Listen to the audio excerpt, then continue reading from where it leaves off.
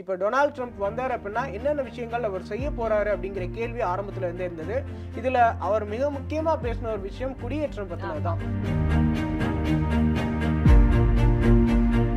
ட்ரம்ப்புக்கு இந்த 7 ஸ்விங் ஸ்டேட்ல ஜார்ஜியா மட்டும்தான் ட்ரம்ப்புக்கான ஒரு லீட்ல இருந்தது. ட்ரம்ப்புக்கு வெற்றியை கொடுத்திருந்தது, காலையிலேயே வெற்றியை கொடுத்துருச்சு. America we are not going back அப்படின்னு கமலா ஹாரிஸ் சொன்னதுக்கு என்ன அப்படின்னா, மீண்டும் வந்து ட்ரம்ப்பை தேர்ந்தெடுத்துறாதீங்க, நம்ம அவங்களை தேர்ந்தெடுத்தோம் அப்படின்னா நம்ம ஒரு பழமைவாதிகளை தேர்ந்தெடுக்கிறதுக்கு சமம், அதனால வந்து நம்ம நாடுமே வந்து பின்னோக்கி போகும் அப்படிங்கிற ஒரு அடிப்படையில தான் வந்து அவங்களுமே அந்த ஒரு வாதத்தை வந்து முன் வச்சிருந்தாங்க.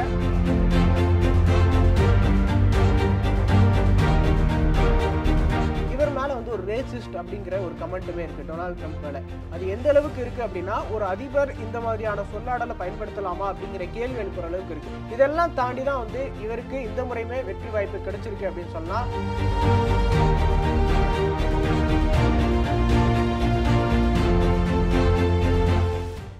ஒன்னிந்தியா தமிழ் நேயர்களுக்கு வணக்கம். நேர்லைக்கு உங்களை வரவேற்பது நான் ராஜகோபால் முக்கியா. உடன் சோனியா ராஜேந்திரன் இருக்காங்க.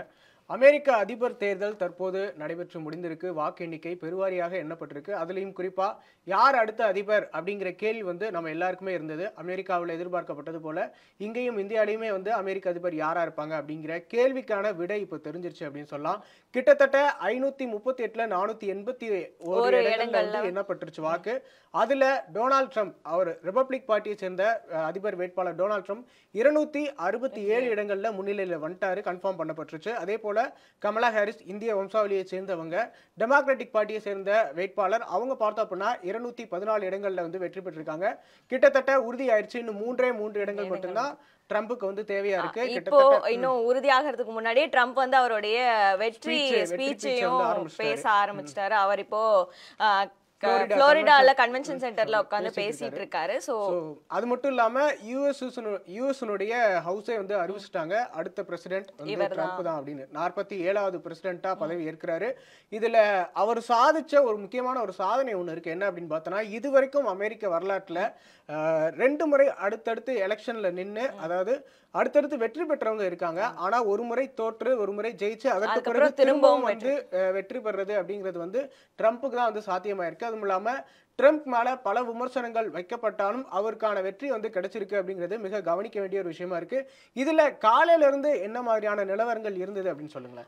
காலையில ஓட்டிங் ரிசல்ட்ஸ் வர ஆரம்பிச்சது அப்படின்னு பார்த்தோம்னா ஒரு 6 மணி போல தான், 6:30 போல தான் ரிசல்ட்ஸ் வர ஆரம்பிச்சிருந்தது. அப்போ நம்ம காலையில ஸ்டார்ட் பண்ணப்போ எல்லா மாகாணங்கள்லயும் ரிசல்ட்ஸ் வர ஆரம்பிக்கல. கிட்டத்தட்ட ஒரு 21 மாகாணங்கள்ல மட்டும்தான் வாக்குப்பதிவு முடிஞ்சிருந்தது. மீதி எல்லாம் வாக்குப்பதிவு நடந்துட்டு இருந்தது. அதுலயும் பென்சில்வேனியால நேற்று இங்க இந்திய நேரப்படி நேத்து அவங்க அந்த எலெக்ஷன் நடந்துட்டு இருக்கும்போது அங்க பேலட் பாக்ஸ்ல ஏற்பட்ட ஒரு சின்ன கோளாறு, ஸ்கேன் பண்றதுல ஏற்பட்ட சிக்கல்னால வாக்குப்பதிவு நிறுத்தி வைக்கப்பட்டிருந்தது. அதுக்கப்புறம் வாக்குப்பதிவு நிறுத்தி வைக்கப்பட்டதுனாலே பென்சில்வேனியால ஒரு எக்ஸ்ட்ரா இது எக்ஸ்டெண்ட் பண்ணியிருந்தாங்க வாக்குப்பதிவுக்கு. ஸோ இந்த மாதிரியான ஒரு நிலைமை இருந்தது. அப்படி இருக்கும் போதும் காலையில இருந்தே ட்ரம்ப் தான் லீட்ல இருக்கதை பார்க்க முடிஞ்சது. காலையில இருந்து ட்ரம்ப் கிட்டத்தட்ட ஒரு நம்ம ஆரம்பத்தில் பார்க்கும்போது ஒரு 90 சீட்ஸ் வரைக்கும், 90 ரெப்ரசன்டேட்டிவ்ஸ் வரைக்கும் அவருக்கு வாக்களித்து கொடுத்துருந்தாங்க. அதே போல் இங்கே கமலா ஹாரிஸ்னு பார்க்கும்போது அவங்க கிட்டத்தட்ட ஒரு 35 இடங்களில் தான் லீடிங்கில் இருந்தாங்க. சில இடங்களில் வெற்றி பெற்றிருந்தாங்க, சில இடங்களில் லீடிங்கில் இருந்தது. இதில் முக்கியமாக பார்க்கப்படுறதுக்கு என்ன அப்படின்னா, காலையில் அந்த ஸ்விங் ஸ்டேட்ஸ் தான் ரொம்பவே முக்கியமாக. இந்த அதிபர் தேர்தலை வெற்றி நிர்ணயிக்கக்கூடியதுல அந்த 7 ஸ்விங் ஸ்டேட்ஸ் தான் இருந்தது. இல்லை காலையில் இருந்ததுக்கும் இப்போ இருக்கக்கூடிய நிலைமையும் வந்து முற்றிலுமா வேற இருக்கு. காலையில ட்ரம்ப்புக்கு இந்த 7 ஸ்விங் ஸ்டேட்ல ஜார்ஜியா மட்டும்தான் ட்ரம்ப்புக்கான ஒரு லீட்ல இருந்தது. ட்ரம்ப்புக்கு வெற்றியை கொடுத்திருந்தது, காலையிலேயே வெற்றியை கொடுத்துருச்சு. பட் ஆனா மற்றது எல்லாமே பெரிய லெவல்ல ரிப்பப்ளிகன் கட்சிக்கு வந்து கொடுக்கல. அதே மாதிரி இங்க பென்சில்வேனியா இந்த மாதிரியான மாகாணங்கள் எல்லாமே வந்து கமலா ஹாரிஸ்க்கு டெமோக்ராட்ஸ்க்கான லீட்ஸை தான் கொடுத்துட்டு இருந்தது. பட் ஆனா இப்போ நம்ம சினாரியோ பார்த்தோம் அப்படின்னா கொஞ்சம் கொஞ்சமா வாக்கு எண்ணிக்கை அதிகரிக்க அதிகரிக்க அதனுடைய சினாரியோவே மாறிடுச்சு. ஸ்விங் ஸ்டேட்ஸ் எல்லாமே இப்போ ரிப்பப்ளிக் கிட்ட போயிருச்சு. ஏன்னா அந்த 7 மாகாணங்கள் தான் இந்த வெற்றியே நிர்ணயிக்கக்கூடிய ஒரு சூழல்ல இருந்தப்போ இந்த 7 மாகாணங்களையும் கைப்பற்றி இருக்கிறது பார்க்கறதே ஒரு பெரிய விஷயமா பார்க்கப்படுது இந்த தேர்தல்ல. அதே போல நீங்க குறிப்பிட்டபடி பார்த்தோன்னா காலையில வந்து பெரும்பாலான அந்த ஸ்விங் ஸ்டேட்ஸ்ல வந்து கமலா ஹாரிஸ் தான் முன்னிலையில இருந்த மாதிரி தெரிஞ்சது. அதனால கடைசி நேரத்துல வெற்றி வாய்ப்புகள் மாறுறதுக்கான வாய்ப்புகள் நிறைய இருக்கு. அவங்க தான் கமலா ஹாரிஸ் தான் வெற்றி பெறதுக்கான சான்சஸும் இருக்கு அப்படின்லாம் பேசப்பட்டது. ஆனா ரொம்ப ஷாக்கிங்கா கிட்டத்தட்ட 11 மணிக்கு மேல நம்மளுடைய நேரப்படி 11 மணிக்கு நேரத்துக்கு மேல பார்த்தோம் அப்படின்னா தொடர்ந்து வந்து ட்ரம்ப் முன்னிலையில மேல ஏறிட்டே வந்தாரு. அதுவும் இல்லாம கமலா ஹாரிஸுக்கு நிறைய வாக்குகள் ஒரே நின்ன இடத்துல நின்றுட்டே இருந்த மாதிரி தெரிஞ்சது. இந்த நிலையில தான் வந்து இன்னுமே வந்து 267 இடங்கள் தான் வந்து கன்ஃபார்ம் பண்ணப்பட்டிருக்கு. ட்ரம்ப் வந்து இன்னும் அவருக்கு தேவையான இடங்கள் 3 இருக்கு. ஆனா கமலா ஹாரிஸ்க்கு பார்த்தோம்னா கிட்டத்தட்ட 50க்கும் மேற்பட்ட இடங்கள் தேவைப்படுது. ஸோ அப்படி பார்க்கும்போது கண்டிப்பா டொனால்ட் ட்ரம்ப் தான் வந்து ஜெயிக்க போறாரு அப்படிங்கிறது வந்து உறுதியா இருக்கு. அவருமே கிட்டத்தட்ட பார்த்தோம் அப்படின்னா இப்போ வந்து அவர் வெற்றி பெற்றதுக்கான ஸ்பீச் கொடுக்கல, வெற்றி பெற போறதுக்கான அறிகுறி தெரிஞ்சிருச்சு அப்படிங்கிற அடிப்படையில் தான் கொடுத்திருக்காரு. அமெரிக்க மக்களுக்கு வந்து தேங்க்ஸ் சொல்லியிருக்காரு. அது மட்டும் இல்லாம மீண்டும் வந்து அதிபரா வந்து இவர் தேர்ந்தெடுக்கப்பட்டிருக்காரு, டொனால்ட் ட்ரம்ப் தேர்ந்தெடுக்கப்பட்டிருக்காரு அப்படிங்கிறது மிக கவனிக்க வேண்டிய ஒரு விஷயம் அப்படின்னு தான் சொல்லணும். ஏன் அப்படின்னா இப்போ டொனால்ட் ட்ரம்ப் வந்தார் அப்படின்னா என்னென்ன விஷயங்கள் அவர் செய்ய போறாரு அப்படிங்கிற கேள்வி ஆரம்பத்துல இருந்தே இருந்தது. இதுல அவர் மிக முக்கியமா பேசின ஒரு விஷயம் குடியேற்றம் பத்தினதுதான். குடியேற்றம் வந்து இனி யாருக்கு அங்க அமெரிக்காவில் கிடைக்க போகுது அப்படிங்கிற கேள்விகள் வந்து தொடர்ந்து எழுப்பப்பட்டே வந்தது. அவருக்கு இந்த தேர்தல்ல மிக சாதகமா அமைஞ்ச விஷயமும் அதுதான் அப்படின்னு சொல்லலாம். சட்டவிரோத குடியேற்றங்களை வந்து நான் தடுப்பேன் அப்படிங்கிறது தான் அவருடைய எலெக்ஷன் ப்ராபகேண்டாவுமாவே இருந்தது. அதுக்கான ஆதரவும் கிடைச்சிருந்தது. அதுல அமெரிக்க சிட்டிசன்ஸுங்கிறத தாண்டி அங்க இருக்கக்கூடிய இந்தியர்களுடைய சப்போர்ட்டுமே இந்த ஒரு விஷயத்துல ட்ரம்ப் பக்கம் தான் இருந்தது. அதுக்கு காரணம் என்னன்னா இங்கேருந்து இந்தியர்கள் அமெரிக்காவை பொறுத்த வரைக்கும் குடியேறினவங்க அப்படின்னா 3 சைனா, இந்தியா அண்ட் மெக்சிகோ இவங்க இந்த 3 நாடுகள்ல இருந்தா மேஜரா, மற்ற நாடுகள்ல இருந்து இருந்தாலும் கிட்டத்தட்ட 28 லட்சம் இந்தியர்கள் அமெரிக்கால இருக்காங்க. ஸோ அப்படி இருக்கும்போது அவங்கள சிலருக்கு சிட்டிசன்ஷிப் கிடைச்சிருக்கும், சிலருக்கு இன்னும் கிரீன் கார்டு இருக்கும், சிட்டிசன்ஷிப் கிடைக்காம இருக்கும். ஸோ அப்படி இருக்கக்கூடியவங்களுக்கு இப்போ இந்த மாதிரி சட்டவிரோத இந்த குடியேற்றங்களை இவர் தடுத்தாரு அப்படின்னா அந்த கிரீன் கார்டு ஹோல்டர்ஸ்க்கு ஈஸியா சிட்டிசன்ஷிப் கிடைக்கிறதுக்கான வாய்ப்புகள் இருக்கும் அப்படிங்கறத அவங்க நம்புறாங்க. ஸோ இதனால இந்த ஒரு விஷயம் அங்க இருக்கக்கூடிய இந்தியர்களுமே அவங்களுக்கு கிரீன் கார்டு இருக்கவங்க வாக்களிக்கிறதுக்கான அங்க ரூல் இல்லை அப்படின்னாலுமே அவங்க ட்ரம்ப்புக்கான ஆதரவா தான் இருந்திருக்காங்க. அதே போல இந்த அமெரிக்க தேர்தலை பொறுத்த வரைக்கும் பார்த்தோம் அப்படின்னா America we are not going back அப்படிங்கிறது வந்து கமலா ஹாரிஸனுடைய ஒரு முன்னெடுப்பு பிரச்சாரமா இருந்தது. அதே போல இவங்க சைடு பார்த்தோம் அப்படின்னா மேக் அமெரிக்கா கிரேட் அகைன் அப்படிங்கிறது ட்ரம்ப்புடைய பிரச்சாரமா இருந்தது.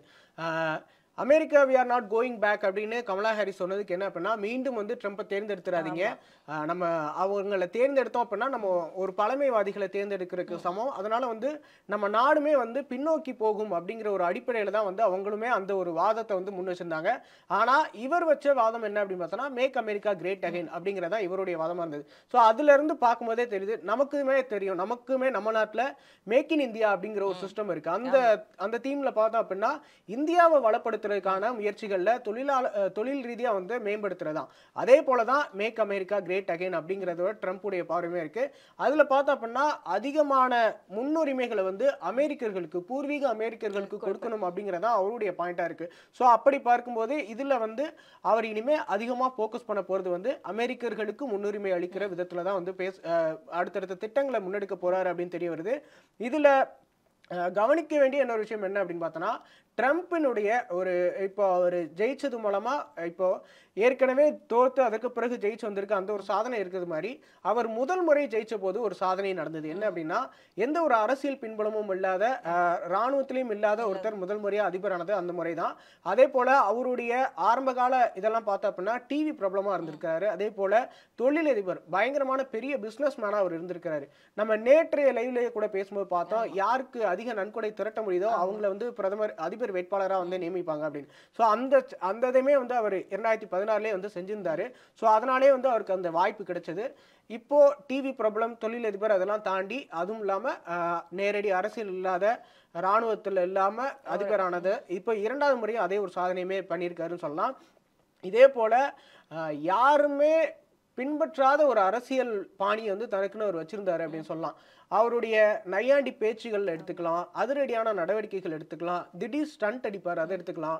ஸோ இந்த மாதிரியான விஷயங்கள் யாருமே எதிர்பார்க்காத ஒரு விஷயங்களா நிறைய இருக்கும். இதுல அவர் பேசின விஷயங்கள்ல சில விஷயங்களை நம்ம நிறைய விஷயங்கள் குறிப்பிடலாம். முதல் விஷயமா அவருக்கு இந்த சட்டவிரோத குடியேற்றம் அப்படிங்கிறது இப்ப இருக்கிற பிரச்சனை இல்லை. அவர் கடந்த முறை அதிபராக இருக்கும்போதே வந்து இந்த விஷயத்த ரொம்ப பெரிதுபடுத்தி பேசியிருந்தாரு. அப்போ கூட அவருடைய ஆட்சியில அந்த மெக்சிகோ சுவரும் எல்லையில பெரிய சுவர் எழுப்பப்பட்டிருந்தது. எழுப்பணும் அப்படிங்கிறத வந்து ஒரு பெரிய கோரிக்கையா வச்சிருந்தாரு. அதற்கான முயற்சிகளையுமே நிறைய எடுத்தாரு. ஸோ அப்ப இருந்தே அவருக்கு இந்த பிரச்சனைகள்லாம் இருக்கு. இன்னொரு விஷயம், இவர் வந்து சைனாவுக்கு எதிராக வந்து அதிகமான டாமினன்ஸ் கொடுப்பாரு அப்படின்னு தெரிய வருது. இது இல்லாம இவர் மேல வந்து ஒரு ரேசிஸ்ட் அப்படிங்கிற ஒரு கமெண்ட்டுமே இருக்கு டொனால்ட் ட்ரம்ப் மேல. அது எந்த அளவுக்கு இருக்கு அப்படின்னா, ஒரு அதிபர் இந்த மாதிரியான சொல்லாடலை பயன்படுத்தலாமா அப்படிங்கிற கேள்வி எழுப்புற அளவுக்கு இருக்கு. ஏன் அப்படின்னா, கோவிட் பீரியட்ல வந்து பயங்கர சேலஞ்சிங்கா இருந்தது. கோவிட் பீரியட் நம்ம உலகத்துக்கே. அந்த நேரத்துல இவர் அதிபர் இல்ல, பைடன் தான் அதிபரா இருந்தாரு. அந்த நேரத்துல பார்த்தோம் அப்படின்னா இவர் சைனா மேல ரொம்ப அழுத்தமான குற்றச்சாட்டை வச்சாரு. அந்த வைரஸே சைனா தான் உலகம் முழுக்க பரப்பி விட்டுருக்காங்க, சைனீஸ் வைரஸ், அது கொரோனா வைரஸ் இல்ல அப்படிங்கிற மாதிரியான வார்த்தைகள்லாம் வந்து அவர் வச்சிருந்தாரு. உலகத்துல சைனாவை அழிச்சோம்னாலே நோய்கள்லாம் எதுவுமே வராது அப்படிங்கிற மாதிரியான ஒரு நேரடியான ரேசிஸ்ட் வாதங்களை வந்து முன் வச்சாரு. அந்த மாதிரியான விமர்சனங்கள் வச்சப்போ அவர் மேல பயங்கரமான முத்திரை விழுந்தது. இவர் இப்படி என்ன ரேசிஸ்டா பேசுறாரு, ஒரு முன்னாள் அதிபர் இப்படி பேசலாமா அப்படிங்கிற கேள்விகள்லாம் வந்து அவர் மேல எழுப்பப்பட்டது. இதெல்லாம் தாண்டி தான் வந்து இவருக்கு இந்த முறையுமே வெற்றி வாய்ப்பு கிடைச்சிருக்கு அப்படின்னு சொல்லலாம். இது மட்டும் இல்லாம இவர் அமெரிக்க அதிபரா இருந்த நேரத்துல வந்து நிறைய ஸ்டண்ட் அடிச்சிருக்காரு அப்படின்னு சொல்லலாம். இப்போ உலகத்துல இருக்கிற ஒரு மிக முக்கியமான பிரச்சனை என்ன அப்படின்னா கிளைமேட் சேஞ்ச். இந்த கிளைமேட் சேஞ்சுக்கு எதிராக வந்து எல்லா நாடுகளுமே வந்து முன்னிலையில வந்துகிட்டு இருக்காங்க. அதற்கான பங்களிப்பு நம்மளால என்ன செய்ய முடியும் அப்படிங்கிறதுமே வந்து கொடுத்துட்டு இருக்காங்க. அதுல பார்த்தோம் அப்படின்னா இப்போ இந்த கிளைமேட் சேஞ்சில் பாரிஸ் ஒப்பந்தம் அப்படின்னு சொல்லி ஒரு அக்ரிமெண்ட் வந்து போடப்பட்டது. அந்த ஒப்பந்தத்துல இருந்து அமெரிக்காவை பின்வாங்க வச்சாரு. கிளைமேட் சேஞ்சுன்னு ஒண்ணு இல்லவே இல்லை, அதை நீங்க எப்படி வந்து நம்புறீங்க அப்படின்னு சொல்லி சில கொஸ்டின்கள்லாம் வச்சாரு. ஒரு அமெரிக்கா ஒரு சூப்பர் பவரா இருக்கிற ஒரு சர்வதேசத்துல சூப்பர் பவரா இருக்க ஒரு நாடு இப்படி கிளைமேட் சேஞ்சில இருந்து பின்வாங்குறது வந்து மற்ற நாடுகளையும் அதே நிலையை நோக்கி தள்ள வைக்கும், அதே மாதிரி யோசிக்க வைக்கும் அப்படிங்கிற விமர்சனம் அந்த நேரத்தில் அவர் மேல வைக்கப்பட்டது. ஸோ இந்த கிளைமேட் சேஞ்சு அப்படிங்கிற ஒரு விஷயமே இல்லை அப்படின்னு அவர் பேசினதெல்லாம் அவருக்கு வந்து பெரிய மைனஸ் ஆச்சு. இதே போல ஈரானோட அந்த சர்வதேச அணுசக்தி ஒப்பந்தத்துல இருந்துமே வந்து பின்வாங்க வச்சாரு அமெரிக்காவை. அதுவுமே அவருக்கு மிகப்பெரிய மைனஸா இருந்தது. ஸோ இந்த மாதிரி அதிரடியான ஸ்டண்ட் நிறைய வந்து அவருடைய ஆட்சி காலத்தில் எடுத்திருக்காரு. இன்னொரு மிக முக்கியமான ஸ்டண்ட் என்ன அப்படின்னு பார்த்தோன்னா, இது அவருக்கு வந்து உலகம் முழுக்க ஒரு ஃபேஸை கொண்டு வந்தது அப்படின்னு சொல்லலாம். நார்த் கொரியாவுக்கு போனது. நார்த் கொரியாவுக்கு வந்து இது வரைக்கும் எந்த ஒரு அமெரிக்க அதிபருமே போனதில்லை. சொல்ல போனா நார்த் கொரியா வந்து நான் ஒரு பட்டன் அமுக்குனா அவங்க நாடே அழிஞ்சு போயிடும் அப்படின்னு வந்து அவங்கள மிரட்டிட்டு இருக்காங்க. ஸோ அப்படிப்பட்ட ஒரு நாடோட நட்பு பாராட்டி அவங்க நாட்டுடைய எல்லைக்குள்ள போயிட்டு வந்து யாருமே உள்ள போனா வெளியே வர முடியாது அப்படிங்கறதான் அந்த நாட்டு மேல இருக்கிற ஒரு பிம்பமா இருக்கு. ஸோ அப்படி இருந்த ஸ்டேட்டுக்குள்ள உள்ள போயிட்டு அவர் வெளியே வந்து நட்பு பாராட்டினது உலகம் முழுக்க அவருக்கு ஒரு கவனத்தை ஈர்த்தது அப்படின்னு சொல்லலாம். இந்த மாதிரி அதிரடியான ஸ்டண்ட்லாம் வந்து அவர் நிறைய பண்ணியிருக்காரு. இந்த மாதிரியான விஷயங்கள்லாம் வந்து ட்ரம்ப்புக்கு அந்த அதிரடி ஸ்டண்ட்டை விரும்புறவங்களுக்கு ஒரு சாதகமான வாய்ப்பை வந்து அவருக்கு ஏற்படுத்தி கொடுத்துருக்கு அப்படின்னு சொல்லலாம். இது போக நீங்க குறிப்பிட்ட மாதிரி அந்த குடியேற்ற கொள்கையில வந்து நிறைய சிக்கல்கள் வந்து அமெரிக்கா சந்திச்சுட்டு வருது. அந்த குடியேற்ற சிக்கல்கள் தான் இவருக்கு வந்து இந்த முறை வந்து மிகப்பெரிய பெனிஃபிட்டா இருந்தது. வேற ஏதாவது காரணங்கள் இருக்குன்னு நினைக்கிறேன். இந்த குடியேற்றம் அப்படிங்கறத தாண்டி இப்போ அமெரிக்காவை பொறுத்த வரைக்கும் சூப்பர் பவரா இருக்காங்க. அவங்க எப்பவும் போல இருந்த அதே சூப்பர் பவரா இப்பவும் இருக்காங்களா அப்படின்னு பார்த்தோம்னா அதுல ஒரு சின்ன சந்தேகம் இருக்கு. ஏன்னா அவங்களுடைய பொருளாதாரமும் சரியா ஆரம்பிச்சிருக்கு. கோவிடுக்கு அப்புறம் அவங்களுடைய விலைவாசி உயர்வா இருக்கட்டும், அதுக்கப்புறம் 2019-20 தாண்டி நிறைய நாடுகள் அதுல இருந்து மீண்டு வந்துகிட்டு இருக்காங்க. பட் ஆனாலும் அப்போ வந்து விலைவாசி அப்போ உயர ஆரம்பிச்ச விலைவாசிங்கிறது அமெரிக்கால இன்னமும் விலைவாசி உயர்வு அதிகமா இருக்கு. அதுல நிறைய பேருக்கு வந்து வேலை வாய்ப்பு இழப்பு நடந்திருக்கு. அந்த வேலை வாய்ப்புகள்லாம் திரும்ப கொடுக்கப்படாம இருக்கு. இதன் காரணமாவே அங்க ஒரு பொருளாதார சிக்கல் நிலவுறது அதுவும் வந்து இவருக்கு ஒரு பாசிட்டிவான பாயிண்டா வந்திருக்கு. ஏன்னா அவர் வந்து பொருளாதார கொள்கைகள்ல இப்போ இருக்கக்கூடிய அரசு ஜோ பைடனுடைய அரசு மேல இருக்கக்கூடிய அதிருப்தினால கூட அவருக்கு இது பாசிட்டிவா மாறி இருக்கிறதுக்கான வாய்ப்புகள் இருக்கிறதா சொல்லப்படுது. அதே மாதிரி இப்போ நம்ம இப்போ பேசிட்டு இருக்க டைம்ல இந்த எலெக்ஷன் ரிசல்ட்ஸ் வந்தப்பவே உடனே நம்ம ஒரு சேஞ்சை பார்த்தது அப்படின்னு பார்த்தோம்னா அந்த ஷேர் மார்க்கெட்ல ஒரு பெரிய அளவு சேஞ்ச் வந்துட்டு இருக்கு. ஏன்னா இது ரொம்ப டவுனா இருந்தது. அதுக்கப்புறம் பாசிட்டிவா வர ஆரம்பிக்கும் போது கொஞ்சம் ஏற்றத்தை கொடுத்திருந்தது. இந்த நேரத்தில் நேத்து இந்த எலெக்ஷன் ஸ்டார்ட் ஆனப்போ வாக்குப்பதிவு ஸ்டார்ட் ஆனப்போ கொஞ்சம் அவங்களோட ஷேர் மார்க்கெட் 500 புள்ளிகள் கிட்ட வந்திருந்தது. இப்போ தொடர்ந்து வெற்றி வந்து ஒரு உறுதியான வெற்றி அண்ட் ஒரு 267 கிட்ட வந்தோடனே தொடர்ந்து ஏற ஆரம்பிக்குது. இது வந்து அமெரிக்காவுக்கு மட்டும்தான் அப்படின்னு பார்த்தோம், அதுவும் இல்லை. ஏன்னா இந்தியாவை பொறுத்த வரைக்கும் அமெரிக்காவோட தேர்தல் அதை மேஜரா வச்சுதான் இங்க இந்தியன் ஷேர் மார்க்கெட்டுமே சரிவை கண்டுட்டு இருந்தது. இன்னைக்கு ஓரளவுக்கு மார்க்கெட் வந்து ஒரு 200 நிஃப்டி 200 புள்ளிகள் வரைக்கும் ஏற அளவுக்கு ஒரு பாசிட்டிவான ஒரு அப் ட்ரெண்டை வந்து பார்க்க முடியுது. அது மட்டும் இல்லாம லாஸ்ட் டைம் அவர் அதிபரா இருந்தப்போ அவர் வந்து பிட்காயின்க்கு அதிகமான முன்னுரிமை கொடுத்தாரு அப்படிங்கிற ஒரு விமர்சனம்லாம் இருந்தது. இன்னைக்கு அவருடைய வெற்றி உறுதியான நேரத்துல இருந்து கிட்டத்தட்ட இப்போ ஒரு பிட்காயினுடைய ரேட்டுங்கிறது $72,000 வரைக்கும் அது போயிருக்கு. ஸோ அதனுடைய விலையும் அதிகமா உயர ஆரம்பிச்சிருக்கு. ஸோ இது எல்லாமே இன்வெஸ்டர்ஸ்க்கு இது ஒரு தனியான ஒரு இன்வெஸ்டரா இருந்தாலும் சரி, இல்ல ஃபாரின்ல இருந்து வெளிநாடுகள்ல இருந்து அமெரிக்கால முதலீடு செய்யக்கூடிய இன்வெஸ்டர்ஸா இருந்தாலும் சரி, இவங்க எல்லாருக்குமே ஒரு பாசிட்டிவான ஒரு ட்ரெண்டா மாறி இருக்கு. ஏன்னா இந்த தேர்தல் முடிவுகள் ஒரு பெரிய அளவுல பாசிட்டிவான ஒரு ட்ரெண்ட் கொடுத்துருக்கு. அடுத்ததா என்னதான் கமலா ஹாரிஸ்க்கு இந்த பெண்களுடைய வாக்குகள், பெண்களுடைய சப்போர்ட்டுங்கிறது இந்த கருத்தடை சட்டத்தை அவங்க தடை சட்டத்தை கொண்டு வர மாட்டேன்னு சொல்லியிருந்தாலுமே, ஆனா இப்போ இதெல்லாம் கருத்துல கொண்டுதான் ட்ரம்ப்புக்குமே வாக்களிச்சிருக்காங்க. ஏன்னா அது எந்த அளவுக்கு சாத்தியம் அப்படிங்கிறதும் தெரியல.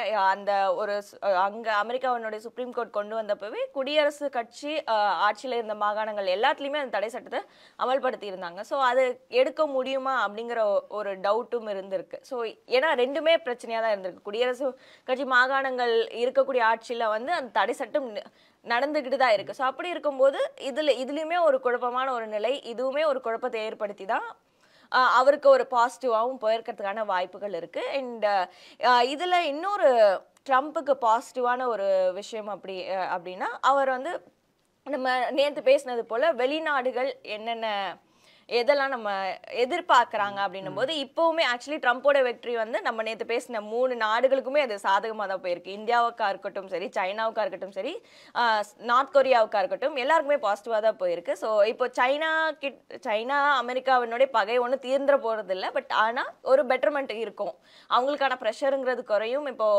சைனாவினுடைய கைகள் வந்து அந்த ஏஷியா பசிபிக்ல வந்து அவங்களோட கைகள் ஓங்கி இருக்கும் அப்படிங்கிறது தெரியுது. இந்தியாவை பொறுத்த வரைக்குமே இங்க இப்போ பாஜகவினுடைய பிரதமர் மோடியோட ஆட்சி தான் இருக்கு. நம்ம ஏற்கனவே அங்க அமெரிக்கால ட்ரம்ப் இருந்தப்போ பார்த்திருக்கோம். அவங்களுடைய ரேப்போங்கிறது பெரிய அளவுல இருந்தது. என்னதான் இங்க நம்மளுடைய வெளியுறவுத்துறை அமைச்சர் யார் அங்க வந்தாலும் எந்த வெளியுறவு கொள்கைகளிலும் மாற்றம் இல்லைன்னு சொன்னாலுமே, ஒரு பிரதமராகவும் அவங்களோட அந்த நாட்டினுடைய அதிபராகவும் அவங்களுடைய ரேப்போங்கிறதே ஒரு பெரிய அளவு முக்கியத்துவம் வாய்ந்ததா இருக்கு. இப்போ ட்ரம்ப்னும் போது இங்க இந்தியாவினுடைய உள் விவகாரங்கள்ல தலையிடுறதுக்கான வாய்ப்புகள் இல்லை அப்படிங்கிறதும் ஒரு முக்கியமான பார்வையா பார்க்கப்படுது. ஆனா பொதுவா அமெரிக்காவை பொறுத்தளவுக்கு பிற நாடுகளுடைய உள் விவகாரங்களில் தலையிடுறது அப்படிங்கிறது அவங்க மேலே வைக்கப்படுற ஒரு மிகப்பெரிய பிளேமிங்காக இருக்குது. ஆனால் இந்தியாவில் வந்து அவங்க தலையிடுவாங்களா அப்படிங்கிற கேள்வி வருது. ஏன் அப்படின்னா இப்போ ஒருவேளை ட்ரம்ப் வந்துட்டார், இப்போ ட்ரம்ப் வந்துட்டார் அப்படிங்கிறதால உள்நாட்டு விவகாரங்களில் அவங்க தலையிடுறதுக்கான வாய்ப்புகள் குறைவு அப்படின்னு சொல்கிறீங்க. ஒருவேளை கமலா ஹாரிஸ் வந்திருந்தாங்க அப்படின்னா, கமலா ஹாரிஸ் அதாவது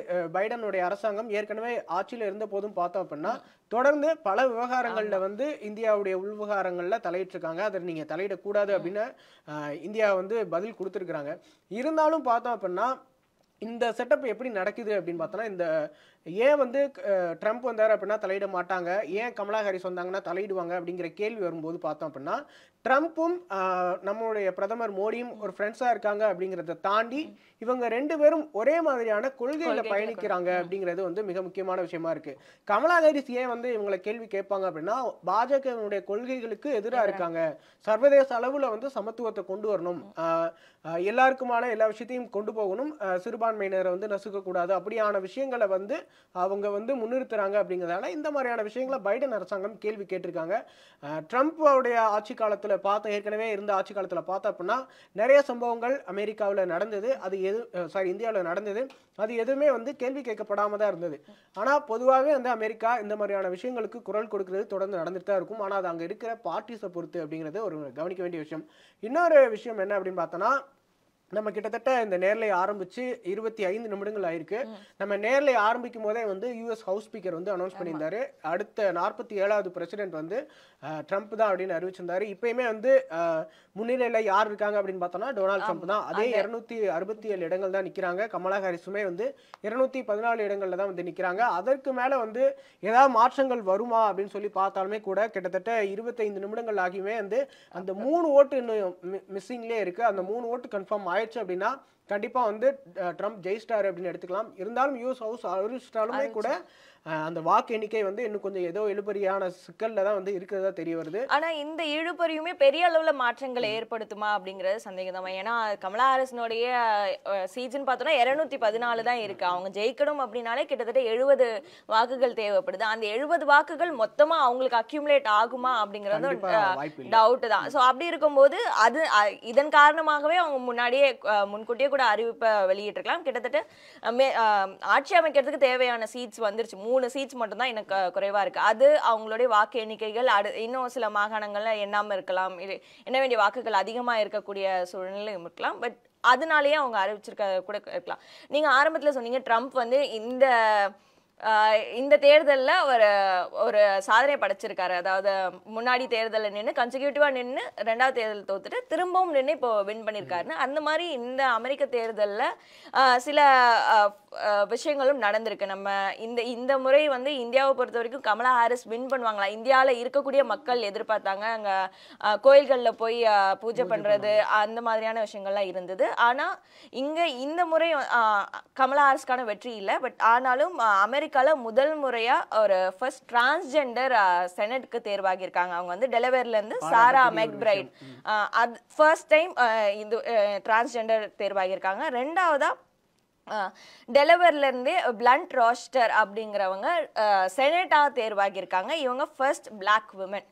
ஸோ இதுதான் முதல் தடவையா இந்த விஷயங்கள் நடந்திருக்கு. அதே போல இந்தியன் அமெரிக்கன்ஸ் 2 பேர், ராஜா கிருஷ்ணமூர்த்தி அண்ட் சுபாஷ் சுப்பிரமணியம், இவங்க 2 பேரும் ரெப்ரசன்டேட்டிவ்க்கு இலியனாய்ஸ்ல இருந்து தேர்வாகி இருக்காங்க. இந்த மாதிரியான விஷயங்களும் இந்த அமெரிக்க தேர்தலில் நடந்திருக்கு. கிட்டத்தட்ட 9 பேர் போட்டிட்டாங்க இந்திய அமெரிக்க வாழ் இந்தியர்கள். ஸோ அதில் இவ்வளோ பேர் ஜெயிச்சிருக்காங்க அப்படிங்கிறது கண்டிப்பாக வந்து கவனிக்க வேண்டிய ஒரு விஷயம் தான் சொல்லலாம். இப்போ இன்னொரு விஷயம் என்ன அப்படின்னு பார்த்தோன்னா, கமலா ஹாரிஸ் ஒருவேளை அதிபர் ஆயிருந்தாங்க அப்படின்னா அவங்களுக்கும் சில சாதனைகள் வந்து கிடைச்சிருக்கும். 231 வருஷம் அமெரிக்க தேர்தல் வரலாற்றுல முதல் முறையா ஒரு பெண் ஒருத்தர் வந்து அதிபர் ஆறாங்க அப்படிங்கிறது வந்து அவங்களுக்கு ஒரு மிகப்பெரிய சாதனையா இருந்திருக்கும். உலகத்துக்குமே வந்து ஒரு கவனிக்க வேண்டிய ஒரு விஷயமா மாறி இருக்கும். அமெரிக்கா எவ்வளவுதான் வந்து முன்னேறிய நாடு, பிராகிருஷ்மான நாடு அப்படின்னு பேசினாலும் 230 வருடங்களா அவங்களுக்கு ஒரு பெண் அதிபர் இல்லை அப்படிங்கிறது வந்து ரொம்ப கவனிக்க வேண்டிய ஒரு விஷயம் தான். ஏன் இவ்வளோ முன்னிலையில இருக்கிறாங்க, அவங்களுக்கான ஒரு பெண் அதிபர் இல்லை அப்படிங்கிறது வந்து கவனிக்க வேண்டிய ஒரு விஷயம் தான். அது அரசியல் கட்சி கொள்கைகள்லாம் தாண்டின ஒரு விஷயம் அப்படின்னு கூட எடுத்துக்கலாம். இருந்தாலும் அந்த பெண் அதிபர் வேட்பாளருக்கு அவங்களுடைய கட்சிக்காரங்க எந்த அளவுக்கு வந்து முன்னுரிமை கொடுக்குறாங்க அப்படிங்கிறதுமே வந்து கவனிக்கணும். அந்த இடத்துல அவங்களுக்காக எவ்வளோ உழைக்கிறாங்க அப்படிங்கிறத வச்சுமே தேர்தல் வெற்றிகள் மாறுபடலாம். அது மாதிரி ஒன்று.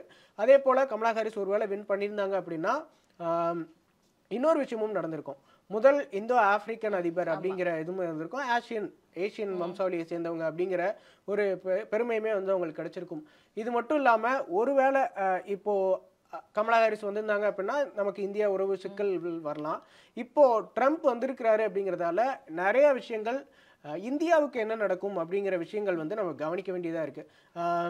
முதல் விஷயம், ஏற்றுமதி இறக்குமதி விஷயத்துல வந்து நம்ம மேல வந்து அழுத்தம் கொடுக்கப்படலாம், இந்தியா மேல அழுத்தம் கொடுக்கப்படலாம். என்னதான் பிரதமர் மோடியும் அதிபர் அவங்களோட டொனால்ட் ட்ரம்ப்பும் வந்து நட்பா இருந்தாலும் இந்த விஷயத்துல எக்கனாமிக்ஸ்னு வந்துட்டா இப்படிதான், நாங்க இப்படிதான் இருப்போம், ஸ்ட்ரிக்டா தான் இருப்போம் அப்படின்னு சொல்லி நிறைய டாரிஃப் வந்து விதிக்கப்படலாம். ஸோ இது வந்து இந்தியாவுக்கு மிகப்பெரிய சிக்கலை ஏற்படுத்தலாம்.